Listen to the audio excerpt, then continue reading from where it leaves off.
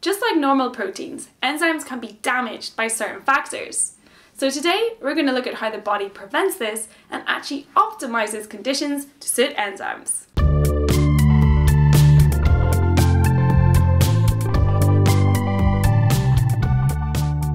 A great way to improve your understanding and boost your grades is with my study along workbooks.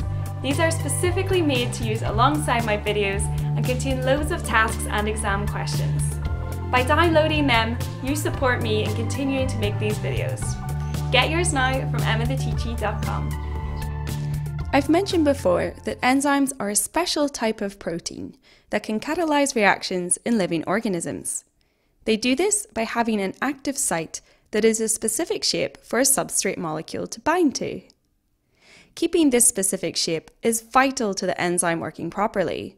If the active site changes shape, the substrate can no longer bind to it. There are two factors that can alter the shape of the active site and therefore affect enzyme function. The first is temperature. This graph shows how temperature affects the rate of reaction, and you need to be able to explain every part of it. Just like in normal reactions, increasing the temperature will increase the rate of reaction. This is because the enzyme and substrate molecules have got more kinetic energy, resulting in more successful collisions, and therefore more reactions. The optimum temperature is where enzyme activity is at its highest. In humans, this temperature is around 37 degrees Celsius, as this is the temperature at which our enzymes work best. In other organisms, it can be different. Increasing the temperature beyond the optimum temperature will cause the enzyme activity to decrease. This is because the enzyme has been denatured. Let's take a moment to see what this word means. Hopefully you recall from the lock and key theory video that enzymes are made from chains of amino acids that have been folded to give them their specific shape. This structure is actually held together by weak forces between the amino acids. High temperatures can break these forces, causing the amino acid chains to change shape. This alters the shape of the active site, which we call denatured. This is an important word to learn. When the enzyme is denatured, the substrate molecules can no longer bind to the active site, and the reaction will slow down or stop altogether. Enzymes are also affected by pH. This is how acidic or alkaline their environment is. Each enzyme will have an optimum pH, and this can vary in the digestive system.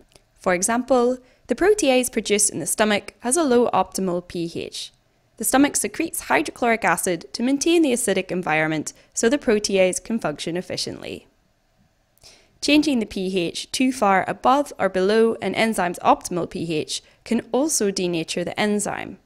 It does this by changing the shape of its active site.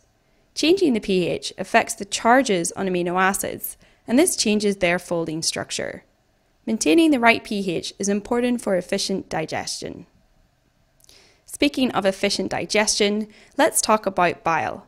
In the digestive system video, we mentioned that bile is produced in the liver, stored in the gallbladder, and acts in the small intestine.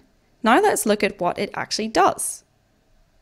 Enzymes produced in the pancreas, over here, and the small intestine, over here, work best in alkaline conditions. When food leaves the stomach and enters the small intestine, some of the hydrochloric acid comes along with it. Bile is an alkaline liquid, so it is able to neutralize this HCl that comes from the stomach. This maintains the right alkaline conditions needed for the enzymes in the small intestines to work properly. Bile has another function. It helps with the digestion of fats by emulsifying them. This means that they're physically broken down from larger droplets into smaller droplets. This provides a much larger surface area for enzymes to act upon, and this increases the rate of digestion. Hopefully you can see this in the diagram here.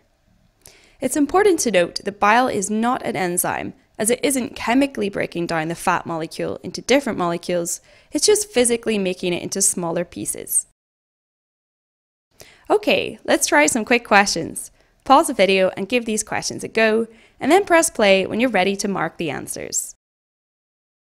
Number 1.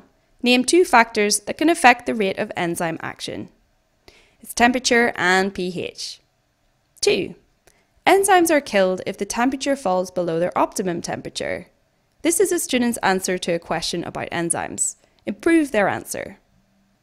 Well, the first thing we can notice is that they've said enzymes are killed, which is incorrect. Enzymes can only be denatured.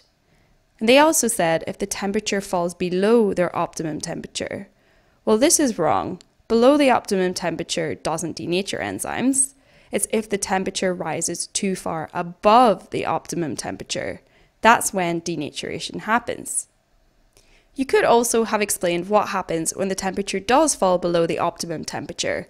And this is just that the enzymes and substrate molecules will have less kinetic energy, so there are less successful collisions, and therefore the rate of reaction slows down.